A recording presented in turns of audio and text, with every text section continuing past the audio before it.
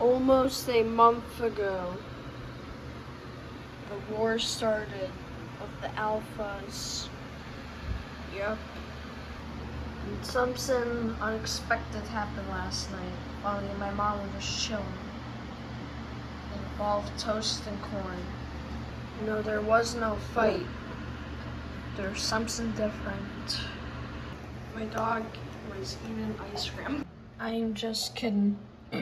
Corn did the unthinkable. He signaled Toast that Toast is the official alpha of this year.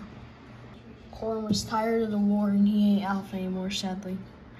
I think he's mad about that, but he made the decision. I don't know what Beardy Beard thinks about it, but it's him. But the good thing about Toast being alpha is that he has more allies. If you know what ally means, it means friend, right? And he has allies like Jacko, Pirate. Red is not an ally. Little Beardy, yes, she is an ally. The Taurus is, we don't talk about that. And Spiky. No leopard geckos are friends with any bearded dragons or the Euro. Say hi. So Toast is the alpha now.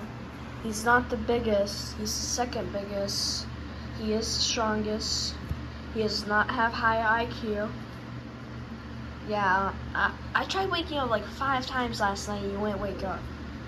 You were in deep sleep.